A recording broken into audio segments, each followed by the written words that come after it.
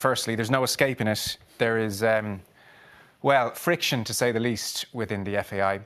Before we get on to the broad picture, can we just start with something which has arisen in the last 24 hours? In effect, yourself and Gary Owens came out and did a press conference yesterday and appealed for unity. There was a rescue package which needs official approval from FAI members. On the point of the rescue package itself, 8 board members released a statement last night saying that they never approved this package back in January. Is that the case?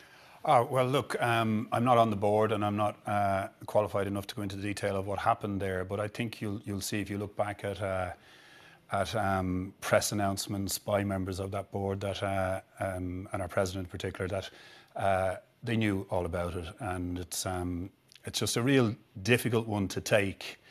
After all, you know, we're looking for unity. The game has to come together now. There's a huge decision to make, and the divide that's exposed itself last night, very late last night, is something I think the public are getting fed up of. I think that propaganda that's going on, it's time to stop. The game has to unite now more than ever, and I think it has to fix issues. There's no doubt about that, and make sure that all sides are happy. I think this 6v6 narrative that has come out has to be 6 plus 6. Remember, it's for the good of the game. But remember too, Joe, that the EGM, and what that means is the constituents all over Ireland, they're members of the FAI, there are 202 of them, are the ones who will decide what's right or wrong. Playing a propaganda game in the meantime is helping nobody. It is damaging the brand. It is putting doubts, I'm sure, in the mind of government, and in particular taxpayers who really want to know what's going on. The time for that propaganda is over. I think the public demands that. And I think the only answer is to get together, avail of this benefit that will come our way to save the association and to give it a platform to build on, and then work together. This them and us has to stop now. It certainly has to stop before the 31st of August. Because those constituents then will be put in a position where they'll be forced to either accept the benefits of a package and a new way of governance and reform, or be left, you know, to a wild west where we don't know what could happen. And what would happen, in my eyes, would be we would be letting down the very lifeblood of the game. We'd be letting down grassroots. We would be letting down coaches, players, volunteers. And something close to me, we would be letting down 200 staff at Abbottstown, who I've seen over the last 6 months working in the most difficult of circumstances. Talented people who believe in football, who go in every day to further their careers in football, who want to give and grow and climb up the ladder in the football world. And we should be providing that. We should be providing lots more than we do. What we're providing right now is a narrative that the public are fed up of. And the quicker unity comes along and that people can act sensibly and vote on the issue and not propaganda, the better. It's time to grow up. That's 4 times you use the word propaganda. So I interpret that as dirty tactics and a bending of the truth.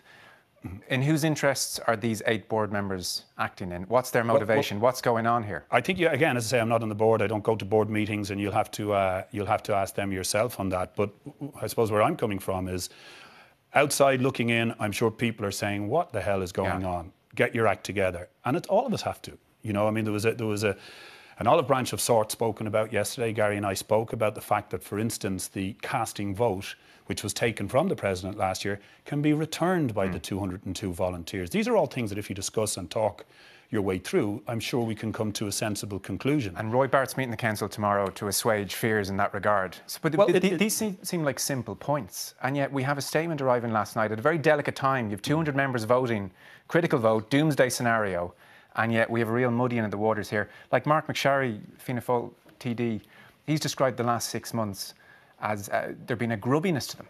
He said there's a grubbiness, and he's talking about you, he's talking about Gary Owens, he's talking about Roy Barrett here.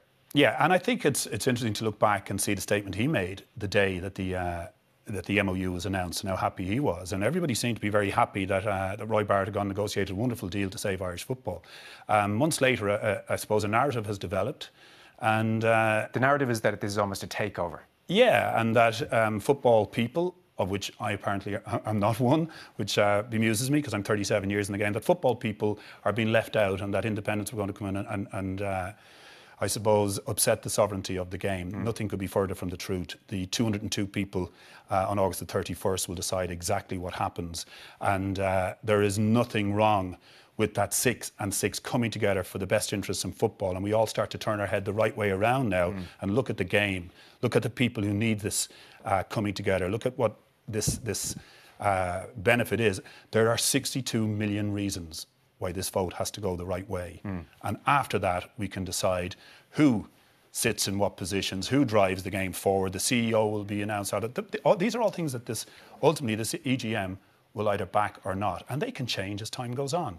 I think we should come together right now and forget about all the narratives, and as I call it, propaganda, because that's what it appears to be, and let's get on with the game. Because Gary Owens yesterday was very clear. We're looking at a doomsday scenario if this doesn't pass. Yeah, I think that had to be out there, and people had to understand, that this isn't, a decision that's based on something that, well, if it doesn't come true, okay, we'll see what plan B is. There isn't a plan B. It is a doomsday scenario because we owe money and we don't have the money to pay it back. We owe wages to our staff. We won't have the money to pay wages.